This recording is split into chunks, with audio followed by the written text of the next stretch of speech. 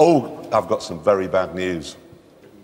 Britain's common toad, apparently, according to environmentalists, is facing extinction. Oh, Lord. It's going to become Britain's uncommon toad. Yeah. And the reason is, according to a report I read this week, is that, well, basically, it's not your fault because you live in town. It's your fault and my fault for living in the countryside where we drive too fast. Apparently, when you're pootling along at 30 or 40 miles an hour, it's okay. But now we're doing 50 or 60, the toad is being killed. But this doesn't make any sense, because... If you run over a toad... It's a dead toad, I mean, it's not going to lie there going, oh, thank God he was only going 30 in his discovery. Thanks, mate.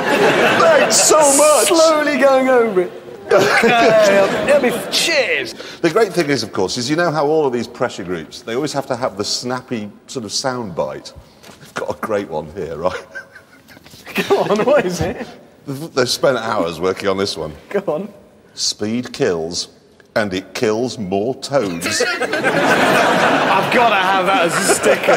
Yeah. Speed kills it. I slow down for toads. On the back of my car.